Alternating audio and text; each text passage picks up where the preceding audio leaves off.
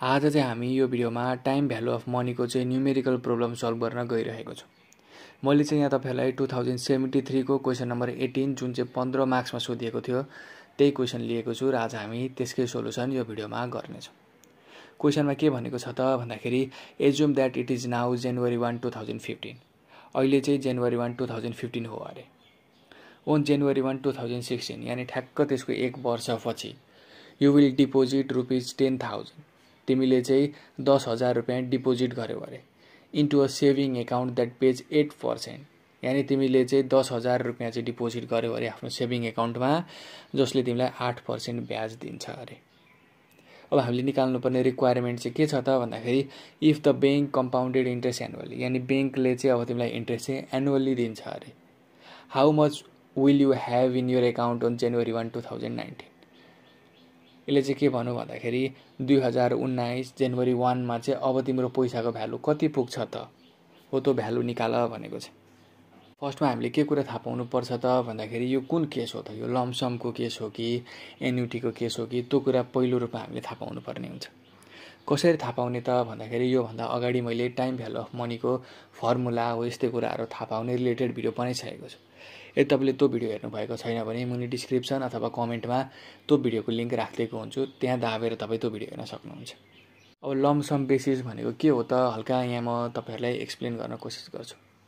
यदि तपाईले अहिले एकमुष्ट पैसा राख्नु भयो र फ्युचरमा चाहिँ अब तपाई जानु भयो त्यो पैसा राखेको ठाउँमा भने त्यो पैसाको केही न केही भ्यालु बढेको हुन्छ।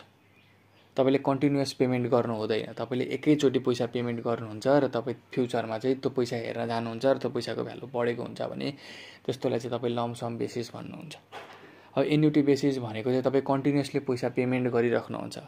इयरली भनेको छ भने इयरलीमा, क्वार्टरली भनेको छ भने क्वार्टरलीमा, सेमी एनुअली भनेको छ भने सेमी एनुअलीमा चाहिँ तपाई के गर्नुहुन्छ एउटा पेमेन्ट चाहिँ गरिराख्नुहुन्छ त्यसको फ्युचर पिरियडसम्म भने त्यसलाई चाहिँ तपाई के भन्नुहुन्छ एन्युटी भन्नुहुन्छ। यो केस कुन हो त भन्दाखेरि तपाईले चाहिँ 2016 जनवरी 1 मा चाहिँ एकमुष्ट 10,000 रुपैयाँ राख्नुभयो र तपाई एकैचोटी 2019 जनवरी 1 मा हेर्न जानुभयो त्यो पैसा भन्ने कुरा आएको छ। यानी एकमुष्ट एकैचोटी पैसा डिपोजिट गर्ने र फ्युचरमा त्यो पैसा हेर्न जाने त्यसको भ्यालु कति भयो भने त्यसलाई हामी लम्पसम बेसिस भन्छौं। भनेपछि यो चाहिँ लम्पसम बेसिस भयो। अब lump sum बेसिसको present value future भ्यालुको formula के हो त भन्ने कुरा चाहिँ यो भन्दा अगाडिको भिडियोमा मैले मजाले एक्सप्लेन गरेको छु, त्यो भिडियो तपाईले हेर्नुपर्ने हुन्छ। अब फर्मुला के थियो त भन्दाखेरि एउटा मैले सिम्पल फर्मुला र एउटा मैले पिरियोडिक टेबल हेरेर गर्ने फर्मुला चाहिँ भनेको थिएँ। तपाई दुईटै फर्मुला जुनबाट पनि गर्न सक्नुहुन्छ। मैले चाहिँ यहाँ सिम्पल फर्मुला लिएको छु। सिम्पल फर्मुला फ्युचर भ्यालु निकाल्ने लम्पसम बेसिसको के हो त भन्दाखेरि present value bracket 1 plus I को पावर n। यहाँ आई भनेको इन्ट्रेस्ट रेट हो भने n भनेको चाहिँ टाइम पिरियड हो। टाइम पिरियड यहाँ कति छ 3 वर्षको छ। इन्ट्रेस्ट यहाँ 8% छ र हाम्रो प्रेजेन्ट भ्यालु भनेको डिपोजिट एमाउन्ट हो जुन हामीले दिएकै छ। भनेपछि हामी सजिलैसँग फ्युचर भ्यालु निकाल्न सक्छौं जुन मैले यहाँ तपाईलाई निकालेर देखाएको छु। हाम्रो फ्युचर भ्यालु आएको छ 12,597 रुपैयाँ 12 पैसा आएको छ। यानी 2016 जनवरी 1 मा पैसा डिपोजिट गरेर 2019 जनवरी 1 मा हामी हेर्न गयौं र त्यसले चाहिँ हामीलाई 8% ब्याज दिइरहेको छ भने त्यो बेलामा हाम्रो फ्युचर भ्यालु कति भएर बसेको हुन्छ त त्यो 10,000 रुपैयाँ कति भएर बसेको हुन्छ त भन्दाखेरि 12,597 रुपैयाँ 12 पैसा भएर बसेको हुन्छ। अब हाम्रो यो 1A को रिक्वायरमेन्ट भयो। अब बी नम्बरको रिक्वायरमेन्ट के निकाल्न भनेको छ त भन्दाखेरि what would your January 1 2019 balance be if the bank use quarterly compounding rather than annual compounding. अब यहाँ चाहिँ के भन्दियो भन्दाखेरि अब बैंकले चाहिँ तिमीलाई एनुअल कंपाउंडिंग यानी वर्षै पछि चाहिँ तिमीलाई ब्याज नदिने भो, तिमीलाई चाहिँ क्वार्टरली दिने भो। यानी वर्षमा चाहिँ 4 चोटी तिमीलाई चाहिँ इन्ट्रेस्ट दिने भो यानी ब्याज दिने भो। हो त्यस्तो बेलामा चाहिँ अब तिम्रो फ्युचर भ्यालु यानी जनवरी 1 2019 को भ्यालु कति हुन्छ त भन्नु। अब हाम्रो मोड अफ पेमेन्ट के भयो त यहाँ भन्दाखेरि अघि चाहिँ एनुअली वर्षमा एकचोटी इन्ट्रेस्ट दिएको हुनाले एनुअली भएको थियो। अब चाहिँ हामीलाई क्वार्टरली दिने भयो इन्ट्रेस्ट। यसको मतलब वर्षमा 4 चोटी दिने भयो भने चाहिँ हाम्रो मोड अफ पेमेन्ट कति भयो क्वार्टरली भयो। यानी वर्षमा 4 चोटी भनेको 4 टाइम्स इन अ इयर दिने भयो। त्यस्तो बेलामा चाहिँ हाम्रो फ्युचर भ्यालु निकाल्ने फर्मुला के हुन्छ त भन्दाखेरि यसमा एक कुरा के बुझ्नुपर्छ भन्दाखेरि क्वार्टरली भनौँ भने इन्ट्रेस्टलाई तिमीले 4 भागमा डिभाइड गर्नु पर्यो। त्यही भएर आईको मुनि 4 हुन्छ। 4 हो त भन्दाखेरि त्यो इन्ट्रेस्ट त वर्षको हो नि त। तिमीले क्वार्टरली यानि वर्षमा 4 चोटि गर्नको लागि त त्यसलाई त 4 वटा भागमा डिभाइड गर्नु पर्यो। तिमीलाई उसले पेमेन्ट गर्नुपर्ने इयर वर्ष। पहिले वर्षमा एकचोटि उसले तिमीलाई इन्ट्रेस्ट दिन्थ्यो भने अब वर्षमा तिमीलाई कतिचोटि उसले दिने भयो त इन्ट्रेस्ट भन्दाखेरि 4 चोटि। भनेपछि हाम्रो 3 वर्षको 4 चोटि भनेको 12 चोटि तिमीलाई के गर्नुपर्ने भयो उसले इन्ट्रेस्ट तिर्नुपर्ने भयो। अब यसलाई चाहिँ हामी फर्मुलाको रूपमा कसरी लेख्छौँ त भन्दाखेरि फर्मुला सेम नै हो। फरक के आउँछ भन्दाखेरि इन्ट्रेस्ट तिम्रो 4 भाग भएको भयो, त्यही भएर I/4 हुन्छ। तिम्रो नम्बर अफ तिमीलाई उसले पेमेन्ट गर्नुपर्ने कतिचोटिले बढेको छ त भन्दाखेरि 4 चोटिले बढेको छ, त्यही भएर n/4 हुन्छ। त्यही भएर फर्मुला के भयो present value bracket 1 + I/4 bracket close n/4 भएको। त्यही अनुसार हामी सबै भ्यालुहरू हाल्छौँ र हाम्रो फ्युचर भ्यालु कति आउँछ त भन्दाखेरि 12,682 रुपियाँ 4 पैसा आउँछ। यसको मतलब के हो भन्दाखेरि यदि हामीलाई चाहिँ ब्याङ्कले क्वार्टरली कम्पाउन्डिङको आधारमा इन्ट्रेस्ट पेमेन्ट गर्यो भने हाम्रो फ्युचर भ्यालु चाहिँ 12,682 रुपियाँ 4 पैसा हुन्छ भन्ने कुरा हामीले बुझ्नु पर्यो। अब सी नम्बरमा हामीले निकाल्नुपर्ने रिक्वायरमेन्ट के छ त भन्दाखेरि सपोज यु डिपोजिट ₹10,000 इन फो पेमेन्ट अफ ₹2500 भनौँ। अब यहाँ चाहिँ के भनौँ भन्दाखेरि तिमीले चाहिँ 10,000 एकैचोटि डिपोजिट गरेनौ। तिमीले त्यो 10,000लाई चाहिँ 4 वटा भागमा चाहिँ यानि 4 वटा पेमेन्टमा चाहिँ डिपोजिट गर्यो। कतिको भन्दाखेरि 2500 गर्दै चाहिँ तिमीले चाहिँ 10,000लाई डिपोजिट गर्यो। इज ओन जनवरी 1, 2016, 2017, 18, 19। यहाँ के भनौँ भने जनवरी 1, 2016मा पनि तिमीले 2500 हाल्यौ, जनवरी 1, 2017मा पनि 2500 हाल्यौ, जनवरी 1, 2018मा पनि 2500 हाल्यौ र जनवरी 1, 2019मा पनि तिमीले के गर्यौ 2500 रुपियाँ हाल्यौ। How much will you have in your account on January 1, 2019 based on 8% annual compounding. तिम्रो खातामा चाहिँ जनवरी 1, 2019मा चाहिँ कति पैसा हुन्छ त यदि तिम्रो इन्ट्रेस्ट चाहिँ एनुअल कम्पाउन्डिङ भएको छ भने भनेर चाहिँ हामीले यहाँ के गरेको छ क्वेसन सोधेको छ।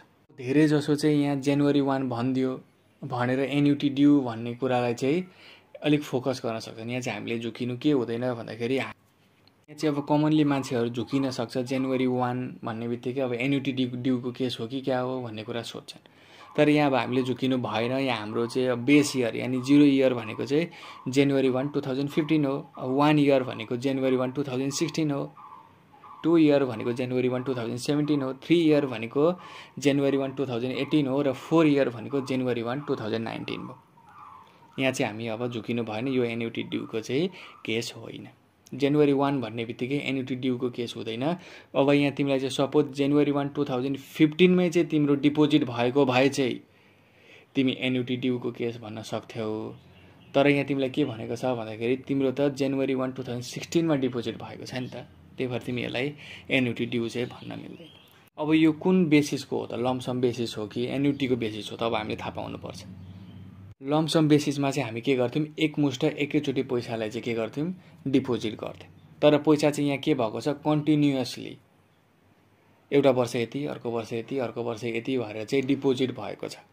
हो त्यसरी चाहिँ कन्टिन्युअसली चाहिँ हाम्रो पेमेन्ट भइरहेको छ, कन्टिन्युअसली हाम्रो डिपोजिट भइरहेको छ भने त्यस्तोलाई चाहिँ हामी एन्युटी भन्ने गर्छौँ। यानि सेम एमाउन्ट चाहिँ कन्टिन्युअसली पेमेन्ट भइरहेको हुनु पर्यो, त्यस्तोलाई चाहिँ हामी एन्युटी भन्छौँ। यहाँ चाहिँ 2500 चाहिँ के भइरहेको छ डिपोजिट भइरहेको छ। हाम्रो पेमेन्ट कति भएको हो त भन्दाखेरि 2500 को हिसाबले भएको हो, त्यही भएर हाम्रो पिएमटी कति भयो यहाँ 2500 भयो। टाइम कति टाइम भनेको छ त भन्दाखेरि त्यहाँ 4 इक्वल इन्स्टलमेन्ट भनेको छ, यानि टाइम चाहिँ यहाँ कति भएको छ 4 इयर भएको छ। अब इन्ट्रेस्ट रेट हाम्रो के हो एनुअल्ली हो, यानि 8% एनुअल कम्पाउन्डिङ हो। अब यहाँ हामीलाई के निकाल्न भनेको छ त, यहाँ हामीलाई निकाल्न भनेको छ फ्युचर भ्यालु निकाल्न भनेको छ। यानि जनवरी 1, 2019मा चाहिँ तिम्रो कति पैसा हुन्छ त तिमी फ्युचर भ्यालु निकाल। एन्युटीको केसमा फ्युचर भ्यालु निकाल्न भनेको छ। एन्युटी केसमा फ्युचर भ्यालु निकाल्ने फर्मुला भनेको चाहिँ के हो भन्दाखेरि PMT into एफबिआइएफए I% comma an year हुन्छ। यो चाहिँ यसको फर्मुला नै भयो। अब हामीले चाहिँ यहाँ के गर्नुपर्छ, पिरियोडिक टेबल हेरेर चाहिँ भ्यालु हालेर चाहिँ यसको प्रब्लमको सोल्युसन गर्नुपर्ने हुन्छ। अब पिएमटी हामीलाई थाहा छँदैछ त्यो 2500 हो भनेर।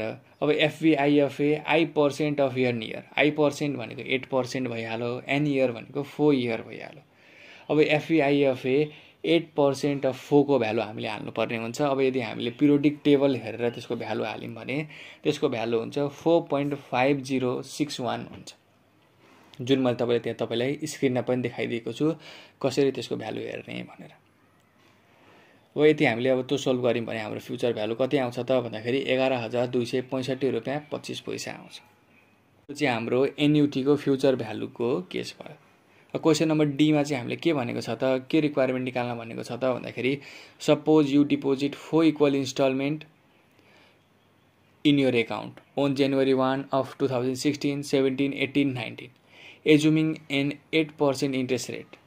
How large would each of your payment have to be for you to obtain the same ending balance as you calculate in part A?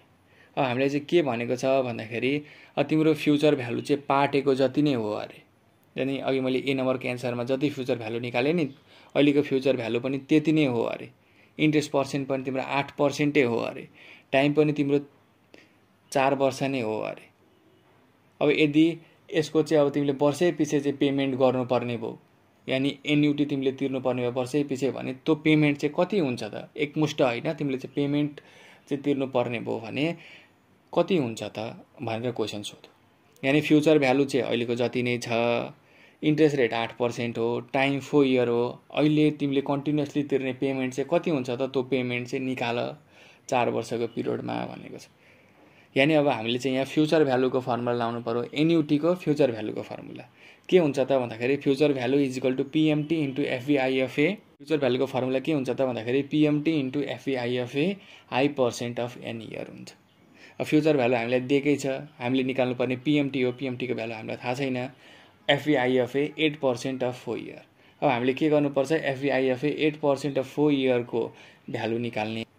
अब 12,597 रुपियाँ 12 पैसा डिभाइड बाई त्यो एफबिआइएफएको भ्यालुले गरिदिउँ भने हाम्रो के आउँछ पेमेन्टको भ्यालु आउँछ। पेमेन्टको भ्यालु कति भयो त भन्दाखेरि के आउँछ त भन्दाखेरि 2,795 रुपिस 57 पैसा आउँछ।